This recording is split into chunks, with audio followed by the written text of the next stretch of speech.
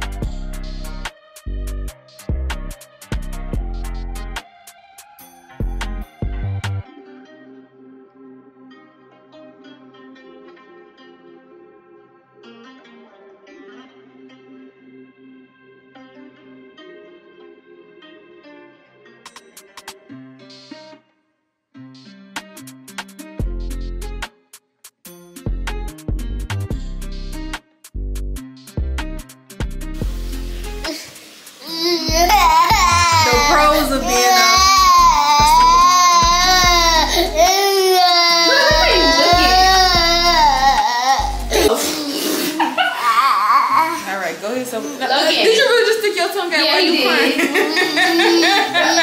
No, it be like that though. Were you trying to make yourself feel better during the breakdown?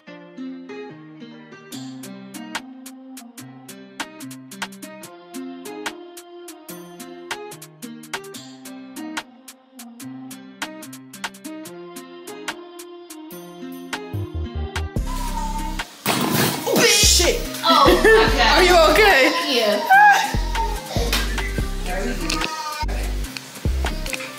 Alright. One of my best installs. I'm not. Alright, you guys. So this is the final look. We decided to do like a little updo. You guys see? Logan having a freaking tantrum. Don't know what he even crying about. But let me come back. But yeah, back to like what I was saying. So we decided to do updo. So yeah, you guys, what? Did you toot? Did I what? Did you toot? To what? Did you? No. No? When you heard that?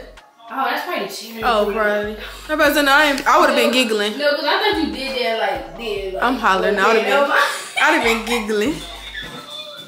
But yeah. So again, you guys, just to talk about the stats, this wig is from her Glory Hair. It is a 20-inch 13x4 body wave wig. It is a full lace, so like the full frontal is not like a little cover. Even though it says a lace front, it's really like a full frontal wig.